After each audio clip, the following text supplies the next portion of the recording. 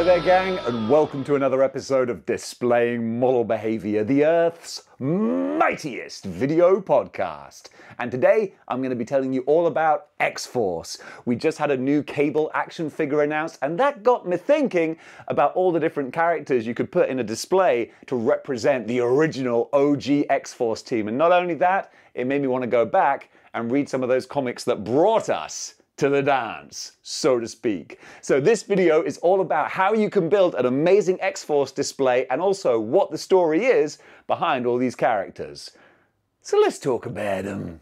Gang, if you're enjoying this video and you'd like to help support model behavior, then you can do, and get yourself some nice t-shirts while you're at it by clicking the link in the description below for Into the AM, the channel sponsors who have provided me with this beautiful graphic t-shirt along with a whole bunch of other ones as well. And I can tell you that when it's covering up my otherwise naked torso, it feels so good to the touch. 100% cotton, so smooth, so well formed and fitted. I feel like $1,000,000 where I'm wearing these. And also, I would still have $1,000,000 in my pocket if I started and then bought some shirts, because you know what? They're absolutely bargain priced. You can get 3 for $60 minus my 10% as well. They're virtually giving them away, and they shouldn't do, because t-shirts like this are worth a high price. Lucky for you though, you don't have to pay it. Going through model behavior, you get all the discounts you could possibly need because you're one of the good brothers. So gang, thank you so much for checking out the AM if you've chosen to do so. If you haven't, you know what? I'm not even mad at you. You do you. And in the meantime, enjoy the rest of the video. So the group of outlaw mutants named X-Force was originally formed from the radicalization of the New Mutants, a group of former students enrolled at the Xavier School for Gifted Youngsters. It is kind of cute or somewhat tragic how the New Mutants were this kind of bright, adolescent version of a new X-Men team, and then eventually just the world itself ended up making them gritty and jaded and far more militant than they ever intended to be. It's a kind of unintentional, really clever storytelling thing. See, this is why I sight read. The New Mutants crossed paths with the cyborg independent soldier known as Cable, for they shared the same enemies in the form of the government-sponsored Freedom Force and the terrorist Mutant Liberation Front. Alright, boom, so there you go, we've got our first action figure, Cable. You know, he's from the future. And Marvel Legends, boom, they nailed Cable with, I think, the Sasquatch wave Cable. I think that's where he came from. And this is the Rob Liefeld Cable in all his ridiculous guns, pockets, and pouches glory. To be fair, this is the slightly scaled down version of that Cable. But he still looks phenomenal, with the little rabbit ear communicator on the side of his head, the glowing eye. The glows on so many characters are now just painted on. It looks so lame when you look back in time and so they actually sculpted them. So much better. And now we've got the new Cable coming out, who is wearing a costume far more reminiscent of the mid-90s, long after he had originally formed X-Force. So if you want to go the OG route, then really this Marvel Legend is the only modern representation I think is available. So you better go get him. Also, Freedom Force and the Mutant Liberation Front. Oh my goodness, what a great, crazy, wacky bunch of characters. Freedom Force, in particular, I love G.W. Bridge. I think he's a great character and someone who's kind of underrepresented in Marvel. So we just recently got a S.H.I.E.L.D. 3-pack with Nick Fury, Sharon Carter, and Dum Dum Dugan. Where's our G.W.? Hey, I'd love to see a new figure of him, or any figure of him. I don't think we've ever had one before. But him, along with Grizzly and the rest of Freedom Force, yes please, that's the big, thick slice of 90s goodness that I'd love to have on my toy collecting plate. It's a weird analogy. And then there's the Mutant Liberation Front, who are led by Cable's arch nemesis, Strife, who is of course a clone of Cable from the future. Apparently, the Marvel writers were planning to do a little switcheroo and reveal that actually Strife is the original Cable and the original Cable is the clone. And then I'm sure that someone went, nah, you know what, that's a dumb idea. We better not do that in the mid-90s with our franchise character. Not a great plan. I'm glad they did though, Ben Reilly's awesome. But that's what we have. So we have Strife leading the Mutant Liberation Front, and this bunch of jobbers, they look so ridiculous. It looks like Rob Liefeld's mind just emptied itself out on an artist's page. And what's really weird is there's something kind of cool about them. And that's something I haven't been able to put my finger on until just recently with Rob Liefeld's art style. Everyone mocks and jokes about Rob Liefeld's art, but it's popular.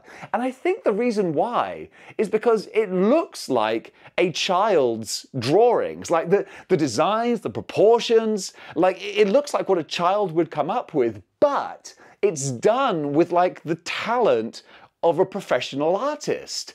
Because I like Rob Liefeld's artwork. I didn't know until recently why, but I think that's it. It looks like an 8-year-old drew these sketches and then a professional artist came over and like went over them and made them comic book worthy. I'm not saying that's exactly what it is, but I think it might be, and honestly, it kind of works.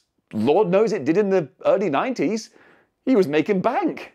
So after discussing matters with Dr. Moira McTaggart, Cable took the unattended young mutants under his wing, being based at the ruins of the Xavier School. And speaking of Moira McTaggart, oh my goodness, the Moira McTaggart action figure from the House of X wave? Fantastic! I'm not a fan of House of X, but that Moira McTaggart figure, so great. For a civilian-looking character, they went all in on her with the great face sculpt, with the glasses, the removable arms, so you can swap out the lab coat. So much work, I feel, went into that figure, and it really pays off, so that's a banger.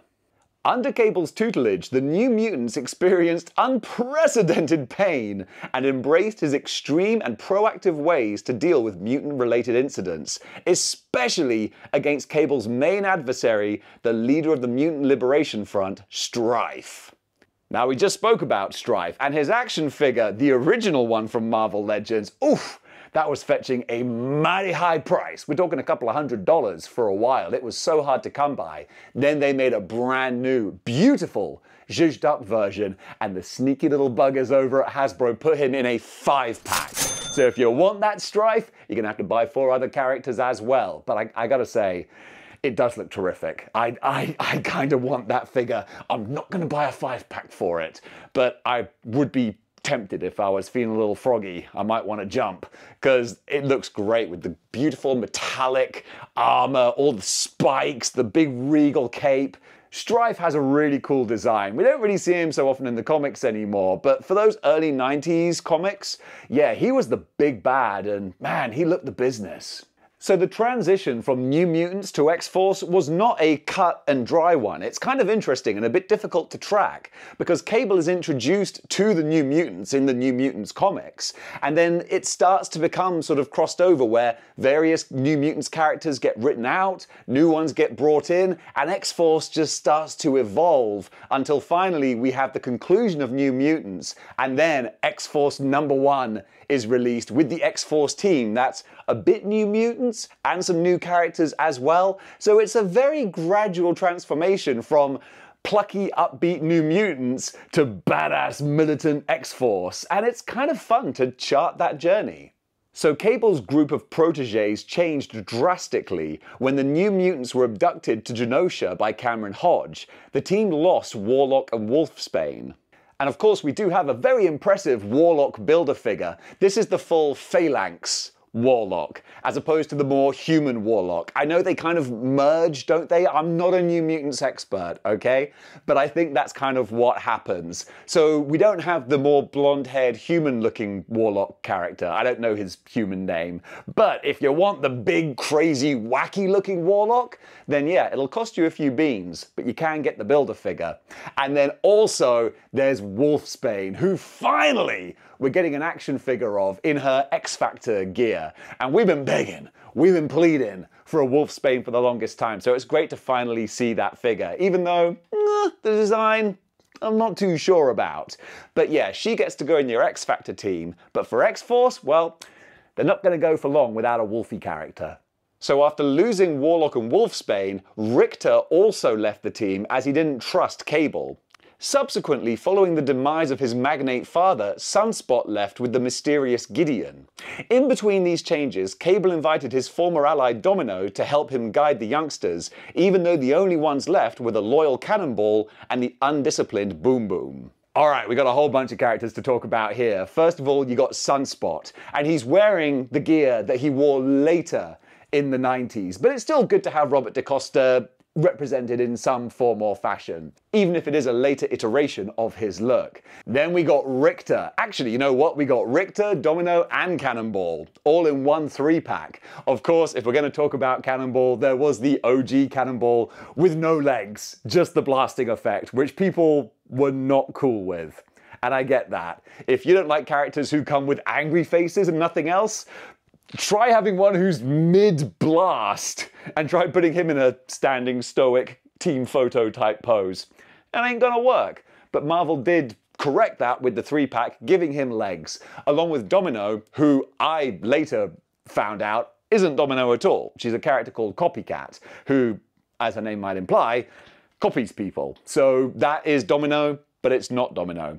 And then you got Richter as well, and I had no idea who Richter was, but I kind of liked his action figure. So that's a whole bunch of characters covered right there. And then we got Boom Boom as well. And this is classic X-Force Boom Boom. And I really do like the figure. With the swirly-whirly bespoke plasma bomb power effect, that looks really cool. The bright popping pink costume, the green glasses, I really dig her. During this time, they learned that the evil Mr. Tolliver wished to punish Cable, having the mercenary Deadpool target him and his group. And then you got the Merc with the Mouth Deadpool, and honestly, take your pick. Doesn't even have to be Marvel Legends, Mezco, Mafex, Revoltech, you name it. There's a Deadpool figure out there. Of course, the Deadpool figure du jour right now is the Hydra Bob 2-pack Deadpool, which is getting all the good press. And honestly, I can understand why. On the Renew Your Vow Spider-Man body with the beautiful toe articulation, he probably is the definitive Deadpool from Marvel Legends. For now. Moreover, unbeknownst to Cable, Domino had been in fact replaced by the shapeshifter Vanessa under Tolliver's orders. Well, we knew that. Told you about that 2 minutes ago. The team was apparently falling apart, but unexpectedly countered with new additions. They took in a vengeful James Proudstar, who accepted to join Cable's operation as Warpath after witnessing his ancestral home defiled by the Hellfire Club.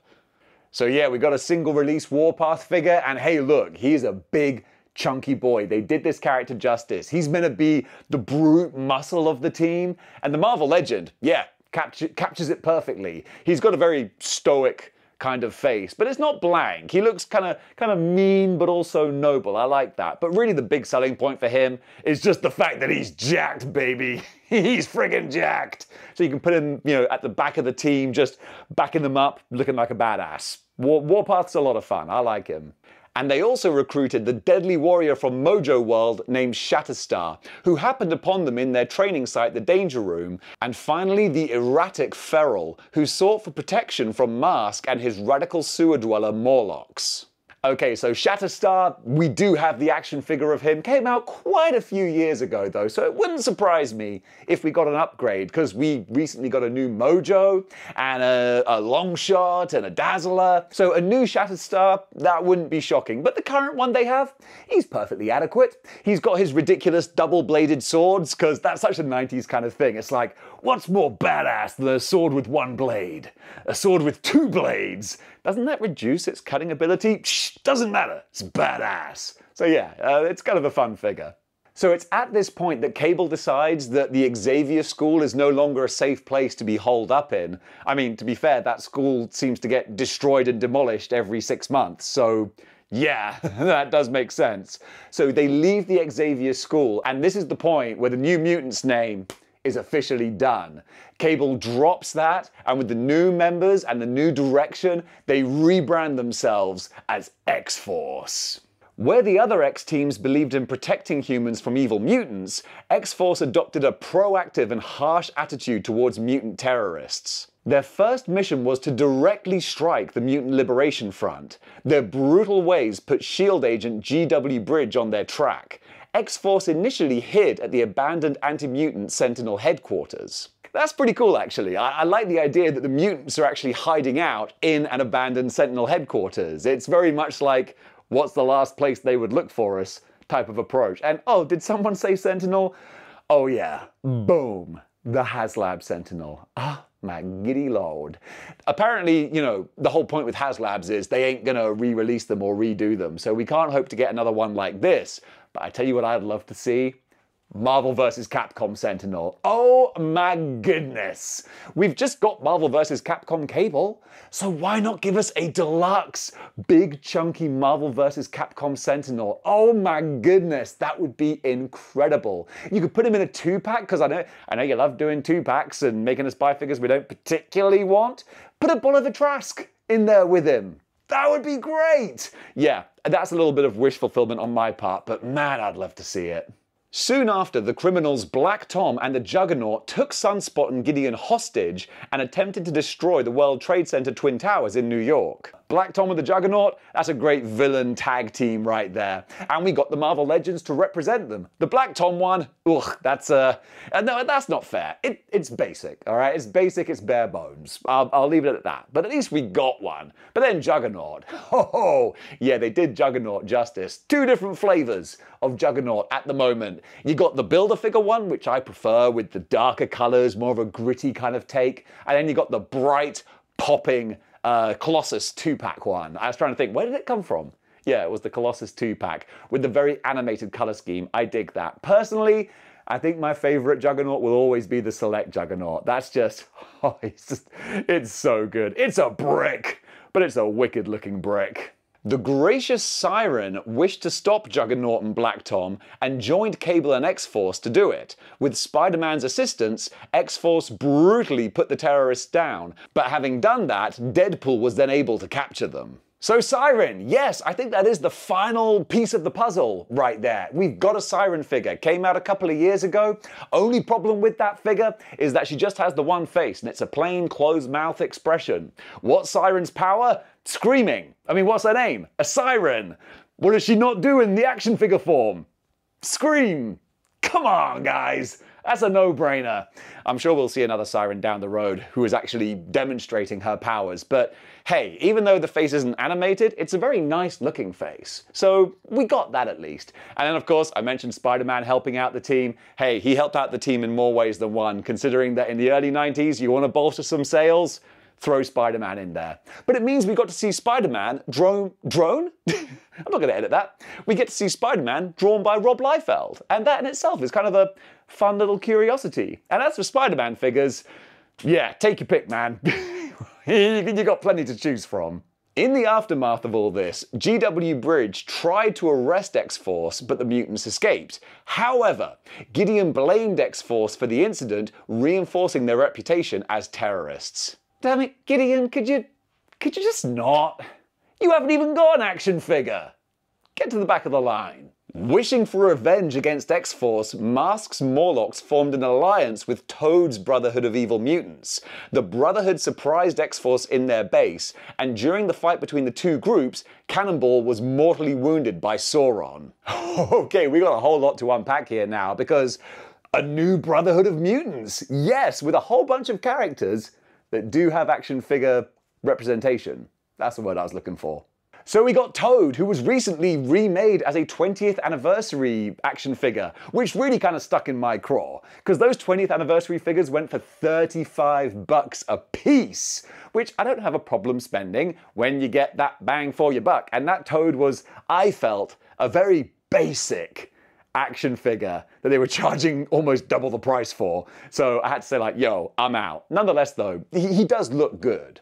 Then you got the Blob, who is just fantastic. The deluxe Blob, I love him. Wonderful. In fact, almost annoyingly good, because receiving him as a very generous gift then made me go, dang it, I gotta buy all the Brotherhood figures now, because this guy needs his mates with him, because he's so good, he justifies all the other ones. Luckily, there's one guy I'm happy to add to the collection, and that's Pyro. This figure came out in a 2-pack with Rogue, and I think he's one of the most underrated, or just not really spoken about Marvel Legends, because he's great! So bright and colorful, different heads. You throw in some bespoke flame effects, and oh my goodness, Pyro. Pyro's freaking awesome. Love this dude. And speaking of freaking awesome, the Sauron Build-A-Figure. Oh my god, the hits keep on coming.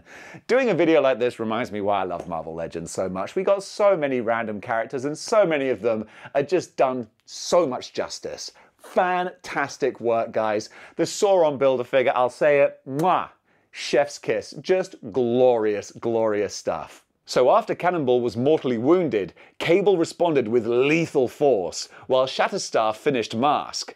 Cannonball miraculously survived, and Cable displayed Mask's lifeless body to the other Morlocks as a warning for them not to mess with X-Force. You see, that's what happens when the good guys played by bad guy rules. I'm fine with that. This whole story here is the perfect example of F around and find out. Guess what? Mask F'd around with Cable, and they found out. And folks, that does it for my recap of X-Force and which figures you can get to tell the story that initially kicks off the team, I suppose, and also wraps up the New Mutants. What I really did enjoy was just going back and getting this big slice of 90s goodness. Even gave me a better understanding as to the appeal of Rob Liefeld.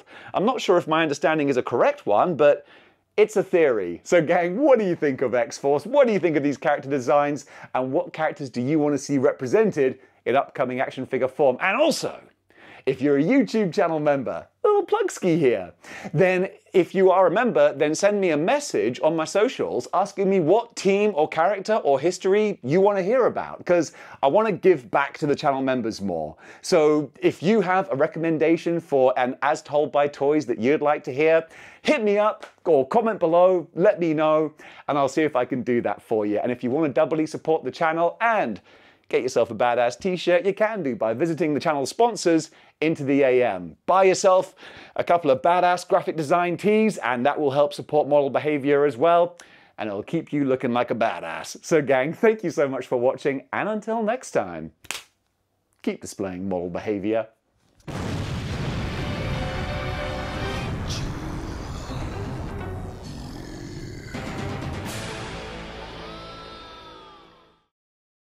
They took in a vengeful James Proudstar who accepted